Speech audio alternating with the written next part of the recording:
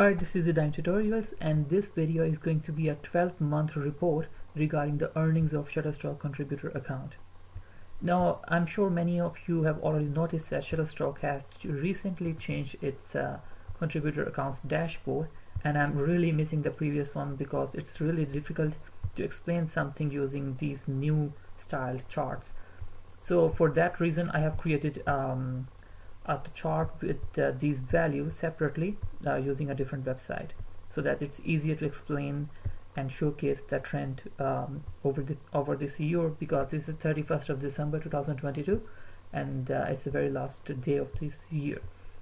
Now, to give you a quick update of this particular month, in this month of December I have made $249, which is sort of a drop from the previous month, and let me quickly update you with the amount as well as the number of downloads. So in this month I have made $249 and the number of downloads is 701. Okay, and let me bring you to the chart I have created, and even if you look at this one closely, you will notice that the trend was quite upward, except the last month it then dropped down. It is still a good amount, but I was expecting a bit higher. So Shutterstock has been quite consistent this entire year.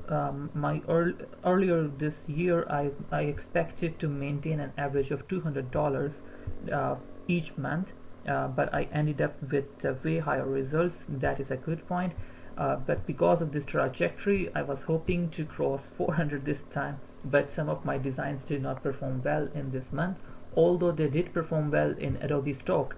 And if I just give you a quick glimpse of what happened in Adobe Stock here, actually I have a separate video with a 12-month case study regarding Adobe Stock, and I will drop the link in the description so you can go ahead and watch it, because there I have not just presented the earning, but I have also answered some of your questions and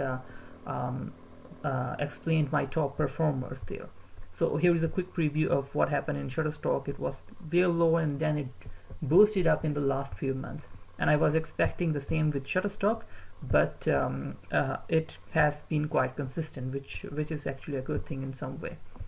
Now, for those who haven't who are not familiar with the Shutterstock, or who might have some questions regarding what worked for me, what designs did I upload, how many number of downloads did I get, and similar questions, or what are my strategies, all of these questions have been already answered in my channel in this particular playlist, Shutterstock Contributor Series Case Study, where I've explained all of my strategies that work for me and what sort of designs gets more downloads, how do I pick some particular topic to target.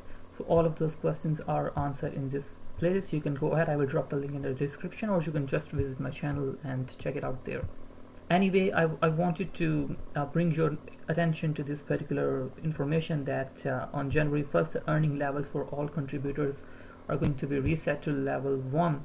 I've explained this earlier in another video of mine, so you can check that out there, but this is the very last day of me sitting at level 5, and tomorrow I will be brought down to level number 1 with 15% royalty earnings. So I will have to again climb up to these levels in the coming months.